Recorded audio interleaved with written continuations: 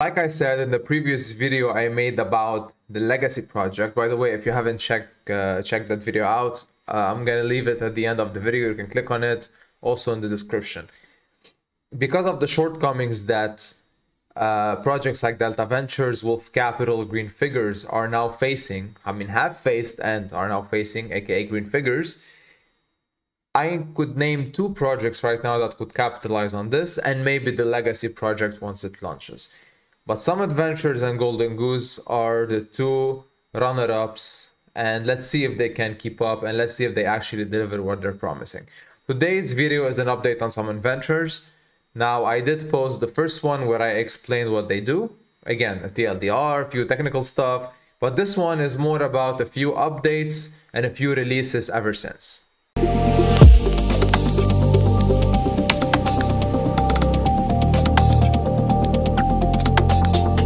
Now, full disclosure, before we get into this, I just want to say that I did invest into SummitVentures shortly after I released the first video, but as I normally do, I don't post referral links.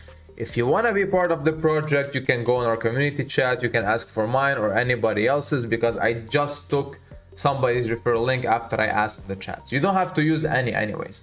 But the point is, we don't do that. But if you want to invest, that's your choice. Then why not, if you want to go that route, of course. Now, before we talk about stats, let's talk a bit about the trading strategies once more, because I did touch base on these in the previous video, but I'd like to, talk a bit more intel on this, because I did notice that on their announcement channel, they've been very reluctant and they've been very detailed about providing lots of info on this. Granted, there's still some that is missing, okay? But at least, they're giving a bit of clarity and a bit of background as to how they're going about these things. So just a quick recap. They are using, in general, scalping as the trading method. So if you don't know what that is, I'm gonna just say that it's a quick execution of trades. So several trades, small money, medium money, go in, execute quickly, take advantage of the short time frame of the price movements. All right, so that's basically it. So there is a small window, price moves quickly, and then they take advantage of it.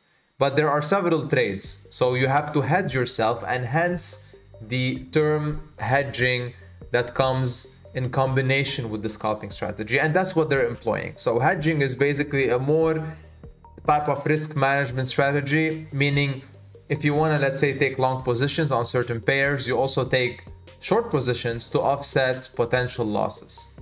Now, this means surely that profits are going to be hindered, but at least you're not, going into losses territory. So at the end of the day, if you combine scalping and hedging, you end up with an outcome, of course, conservatively. And if you're doing this with a clear head, you end up with small profits, but consistent profits, instead of going big or going home. That never works out, especially since you're dealing with other people's money, all right? So in my personal opinion, this is the best outcome long term. And they've been producing the stats to back this up. Now, one thing I will say though is that they still haven't released so much intel in regards to the bots they employ, because like I said, they have their own. They don't have third-party bots. So they did specify that they will do so in sometime in the future. Let's wait and see. So let's hold them accountable on this statement, all right? Now, this is in general what they're doing. So they're sharing all of this on their Telegram group. So if you go right now to the Telegram group, if you scroll down through the announcements, you'll see that they're giving macro factors, micro factors, and they're discussing how they're going about this. And one extra cool thing I'd like to add here is that they are very transparent in regards to closing in their positions, putting the TVL back so people can withdraw the money if they wish to do so. And that's good. They are keeping people, on the loop there. So they're updating them on the get-go. If it doesn't happen today, they tell them why, and they tell them to expect it tomorrow. So that's good. Keep keep the transparency alive. But again, at the end of the day, I mean, not a single project has been fully transparent so far, so there's still room to play here. So let's see. Let's jump into the stats real quick. So they've been running for 27 weeks. They've been returning on average, you know, per week 4.32%. All right, but that's more than 0.5% a day. So who does 0.5% per a day? Futures, relying on elephant money futures, relying on other people's money. Yeah, sure, the treasury buffer pool, blah blah blah, but it's other people's money. Okay, so I'd rather do this in something like trading. Now, of course, I'm not saying that that's it, because none of these figures are consistent. I will be forever.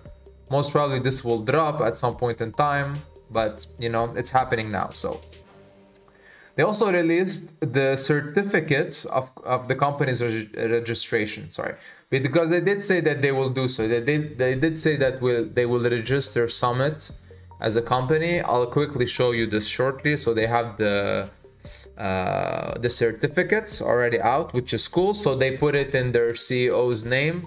So there's a lady behind this, so she's KYC'd, etc., etc.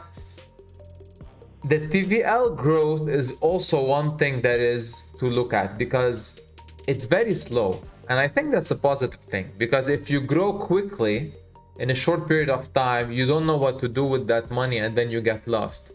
You know, pressure mounts, and then you might fuck up, excuse the term, but that's what we've been seeing, right? Like, I don't think many people in this world can handle millions of dollars within their grasp, especially if it's not their money. So let's keep an eye on this. And like I said, they do post a lot of updates on their trading pairs in the Forex market, and they do have specific pairs that they always tend to follow, namely Euro USD, GP USD, and USD CAD. CAD is Canadian dollar. So overall, I think in regards to what has been happening so far, there hasn't been a single hiccup. Now, granted, in regards to that whole niche, there will always be taking things with a grain of salt. You always have to be reserved, but at the end of the day, you know, you're the one who's gonna make the decision based on what you're saying. Now, I don't care about daily percentages or weekly percentages in profits. I think what is most important here is that they keep up with what they're doing. So they stay true to their word, they stay true to their mission between quotation mark, and they keep delivering. Even if it's 0.1% per day, I don't really mind, as long as this stays and this keeps going. And I think that's the most important thing, and that's what people are looking for. All right, and again, if you think they're doing you a service, they're not. They're not doing this for free. All right, so they're taking a fee. So the more they make money, the more you make money. You know, it's a trade-off at the end of the day. There are no what's the word here? Yeah, there are no free handouts. It's a service, and you're taking advantage of it, and they are as well. And I think I'm gonna end it here. Like I said, check out this video, check out the previous one, and then you can go on the Telegram and then inspect it, so on and so forth, and then you can make up your mind if you choose to jump into this. I'm not gonna ramble more than this. I'm just gonna finalize this by saying that if you haven't joined our community, do so. Lots of cool people, lots of cool things, lots of cool announcements that are happening there. Always a friendly chat, always a respectful chat. And with that, see you in the next one. Have a good one.